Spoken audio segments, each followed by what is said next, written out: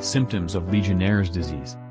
Legionnaire's disease usually develops 2 to 10 days after exposure to Legionella bacteria.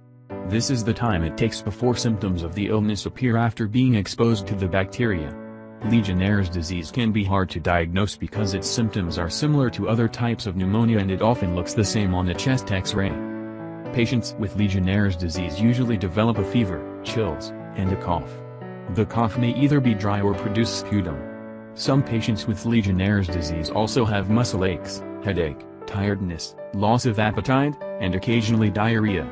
Legionnaire's disease can cause a severe pneumonia, seriously affect breathing, even lead to respiratory failure and adult respiratory distress syndrome, ARDS. In some cases, the heart rate is slower than expected for the degree of fever. There are no specific symptoms that directly identify Legionnaire's pneumonia. Legionnaire's pneumonia presents in a manner similar to Chlamydia pneumonia and Mycoplasma pneumonia, so-called atypical pneumonias.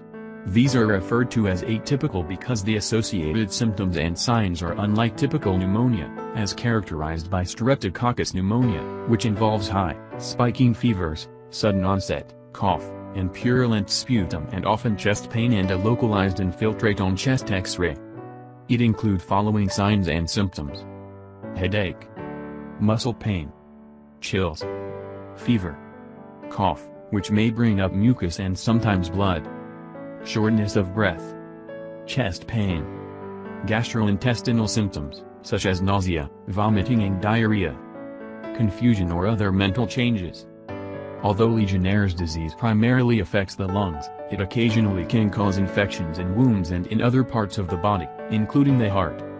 A mild form of Legionnaire's disease known as Pontiac fever may produce signs and symptoms including fever, chills, headache and muscle aches. Pontiac fever doesn't infect your lungs, and symptoms usually clear within 2 to 5 days. People with Pontiac fever experience a self-limiting influenza-like illness by definition and do not have pneumonia.